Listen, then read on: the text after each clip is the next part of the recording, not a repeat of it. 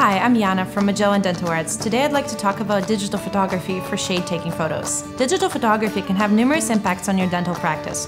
Photos can be used to educate patients, improve case acceptance, communicate shade to the dental lab, and improve patients' confidence following treatment. Well-documented photography is critical for communication between the dentist and the ceramist, especially when they're far away from each other. Here are some tips that will help your restoration come back looking like you had a technician take the shade for your patient in person. Step 1. Take the shade at the beginning of the appointment, before any procedure while the teeth are fully hydrated. Step 2. Neutralize the shade zone. Bright colors reflect on teeth.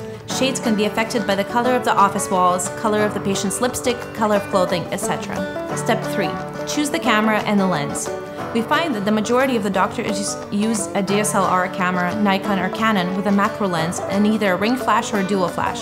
Dual flash is best suited for interior photography and shade-taking photos. Step 4. Using natural lighting. Lighting can distort the shade, making it 1 to 2 shades lighter or darker. Making sure you have natural light mimicking light bulbs or are close to a window is the best way to take a photo. The ideal light color temperature is 5500 to 6000 Kelvin. Make sure not to overexpose the photo and refer to the light level histogram graph on your camera. Step 5. Include the shade tabs in the photo. We use the VitaPan 3D Master Shade Guide in our lab. Always have more than one shade tab in the photo for reference. Place the edge of the shade tab to the edge of the tooth to be restored, mirroring its image, depth of field, and angle with the lens. Take at least 2 photos. Take one close-up of just teeth, canine to canine. Take another close-up with shade tabs in place.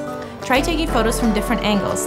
This helps show the characteristics of the tooth, such as cracking, regional discoloration, and translucency. We also find that shade guides degrade from sterilizing, which could lead to wrong shade being selected. If your shade guide is more than 3 years old, it might be time to invest in a new one. We hope that this video has been helpful and look forward to receiving your photos. Bye!